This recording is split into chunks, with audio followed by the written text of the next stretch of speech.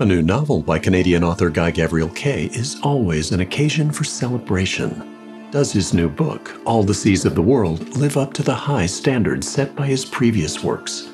Welcome to the Library Ladder. Earlier this year, I made 2 videos about Gavriel Kay in which I stated my opinion that Kay is the greatest living fantasy author working today. I also ranked his novels, from those that are merely very good to those that are true masterpieces. This video is an addendum to those earlier ones, as I briefly review and rank his latest book. All the Seas in the World is the 3rd book in a loosely connected trilogy set in a fictional world shared with several other Kay novels. Generally, Kay's books can be read as standalones, and in the case of the first 2 books in this trilogy, I think it's true. In fact, I think it works equally well to read those 2 books in chronological order, with A Brightness Long Ago first, as it does to read them in publication order, starting with Children of Earth and Sky. With his latest book, I really can't say that. Reading order matters for this one. All 3 books take place in a historical setting inspired by the late Middle Ages and early Renaissance period in the Mediterranean region of our world, when rival Italian city-states battled amongst themselves for economic, military, and cultural supremacy, while also failing to prevent and respond effectively to the Ottoman conquest of Constantinople. Chronologically, All the Seas of the World takes place about 4 or 5 years after the events of A Brightness Long Ago, and about 20 years before Children of Earth and Sky. Not only are All the Seas of the World and A Brightness Long Ago closely linked in time, they also share some key characters whose arcs in the earlier book are important to understanding their actions and motivations in this latest book. On top of that, this new novel includes explicit, spoilery references to major plot points from the preceding book. As a result, I strongly recommend reading A Brightness Long Ago before All the Seas of the World.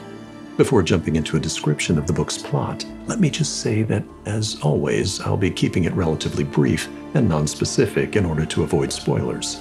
Whereas the 2 previous books in this trilogy take place in settings roughly comparable to early 16th century Italy, the Balkans, Greece, and Western Turkey, this latest novel broadens the geographic scope to include several cities on the equivalent of the northern coast of Africa.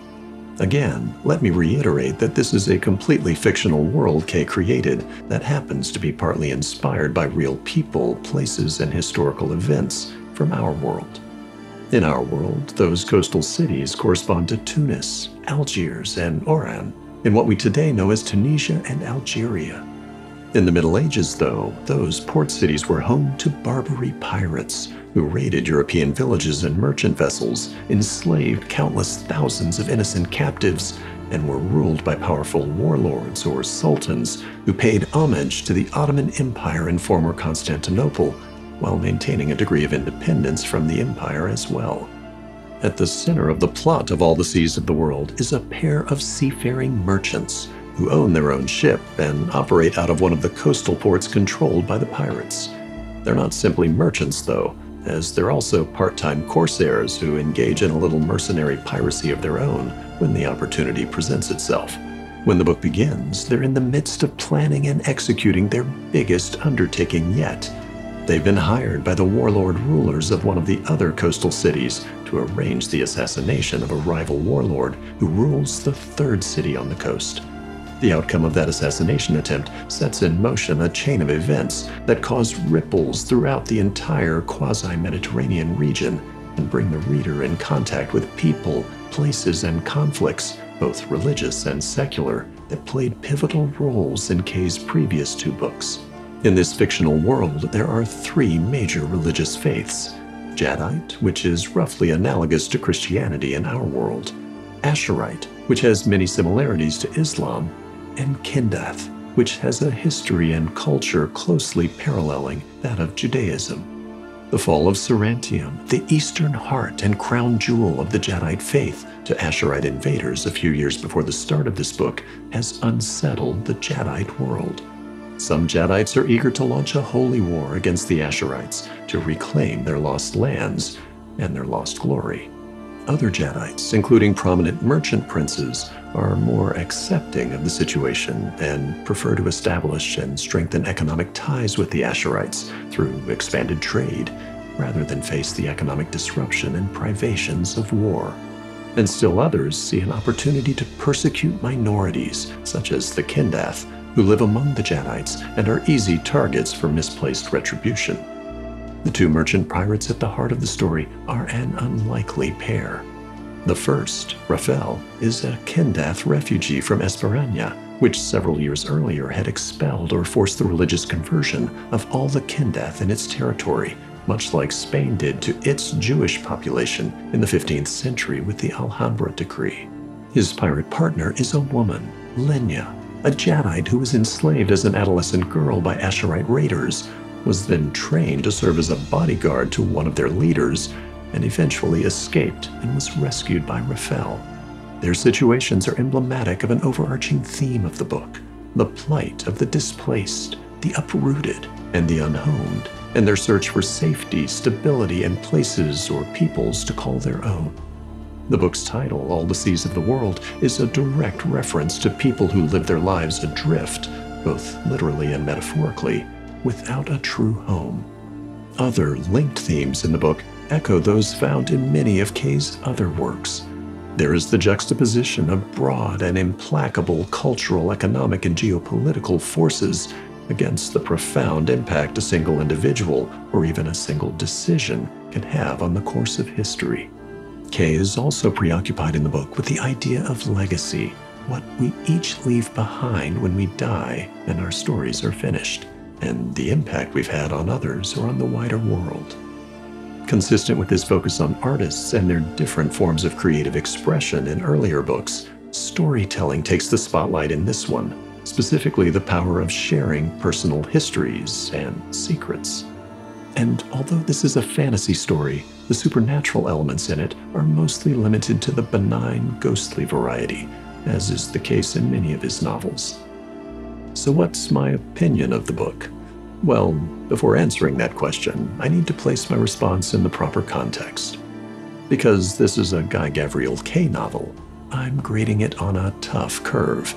I'm not comparing All the Seas of the World to fantasy novels by other authors. I'm comparing it to the very high bar set by Kay's previous books. In my opinion, Kay has never written a book that's less than very good, and many of them are outstanding, and he's even crafted a few masterpieces. I'm very happy to say that his consistent record of high-quality storytelling remains intact with this new novel. However, I also have to say that this was one of his most disappointing books for me. Among other things, it fails to present the kind of compelling, emotion-laden narrative that makes A Brightness Long Ago very nearly a masterpiece, and it makes some of the same mistakes that sapped Children of Earth and Sky of its energy and consequence.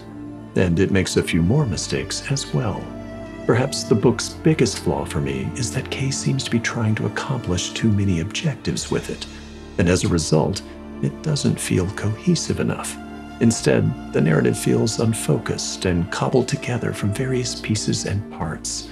At times, it's almost as if he's painting by numbers with a broad brush, trying to make sure that he hits key plot points and emotional beats at the right time, but without the degree of sustained development and support throughout the story typically found in most of his other novels.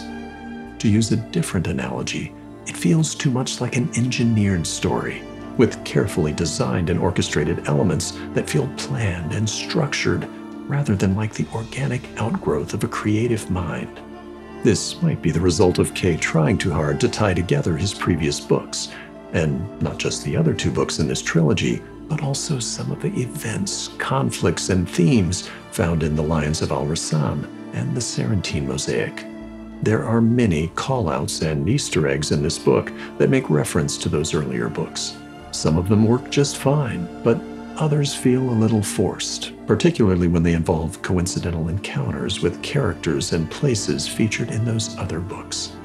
Other examples of things that didn't feel quite right to me include The primary conflicts driving the plot aren't as obsessively personal and focused as they are in books such as A Brightness Long Ago or A Song for Arbonne, where personal animosities between individuals propel those stories and define the stakes at their climaxes. Instead, the conflicts and motivations in All the Seas of the World tend to have broader and more diffuse targets, such as the desire of the Jadeite aristocracy to be perceived as striking a blow against Asherite encroachment on their domains and legacies, or Lenya's general desire to exact revenge on all Asherites for her years of enslavement, or the broad desire of the Kendath to find places of refuge and acceptance in a hostile world. As a result, although the stakes might be bigger and more consequential because of the wider scope of some of the conflicts in this book, they actually seem smaller and less emotionally satisfying because they're less focused. And to the extent there are personal conflicts, some of them feel a little perfunctory, as if Kay's simply checking off topics on a list. This felt particularly true for some of the mysteries surrounding certain characters and their motivations that are hinted at throughout most of the book. Several of those mysteries are underdeveloped and largely inconsequential. Also, as in Children of Earth and Sky, there are too many point-of-view characters, and some of them are extremely minor, peripheral characters whose only purpose is to provide a mouthpiece for Kay to engage in gratuitous rhapsodizing. Yes, I am criticizing Kay's writing style in this one. Now, most of the book is beautifully written, as one would expect from Kay, and he has always had an affinity for rhetorical flourishes that interrupt his narrative to provide profound and lovely grace notes. In this case, though, he goes a little overboard. On several occasions throughout the book, Kay stops the narrative to peer into the future and wax eloquent about the legacy of a particular peripheral character who has no real bearing on the central plot of the story. These interruptions are confusing because they mislead the reader into thinking they're relevant, when in actuality, they're little more than heavy-handed efforts by Kay to reiterate his underlying theme of how individuals' actions create future legacies. Also confusing are strange shifts between third-person and first-person point-of-view narration for one of the peripheral characters. It's as if Kay was experimenting with different narrative approaches in early drafts of the novel, in this case an epistolary approach that had the character either reading from or writing his memoir in old age. But the character isn't presented that way consistently in the book, and there's no explanation given. Other criticisms include excessive foreshadowing in this book of events that occur in Children of Earth and Sky, in the event one chooses to read this trilogy in chronological order. The main characters, Raphael and Lenya, are frequently separated from one another geographically, causing their story arcs to feel disconnected and isolated. Also, the supernatural elements seem more forced and less integral to the story. And to the extent that there's a love story in the book, it's half-baked at best.